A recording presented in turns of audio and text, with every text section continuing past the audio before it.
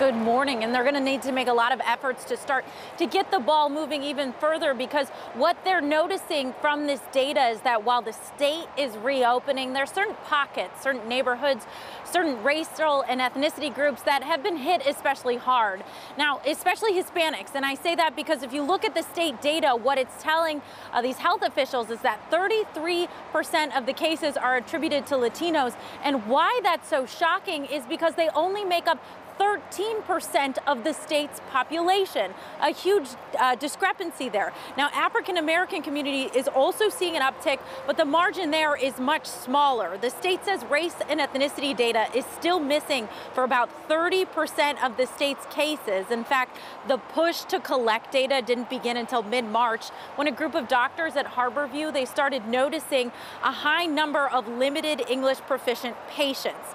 Now, I spoke to one of those doctors, Dr. Paula Houston, who's the director of healthcare equity with UW-Medicine. She says moving forward, the state's testing sites are asking questions about race and ethnicity, but also about housing stability and looking at whether people have a safe place to isolate away from family and if they have access to testing.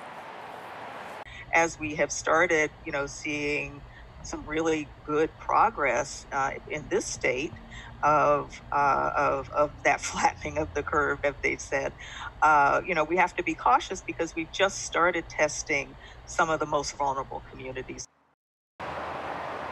Last month, UW-Medicine opened its first walk-up, no appointment necessary testing site in the Rainier Beach neighborhood in King County. Dr. Houston says right now they're looking at data to locate a second neighborhood for a walk-up site. She also says they'll soon have 2 mobile van testing sites that can go up and down the Pacific Northwest as well. Now, moving forward, they plan to work with health boards, community groups to help educate people that certain groups are still at a higher risk for coronavirus.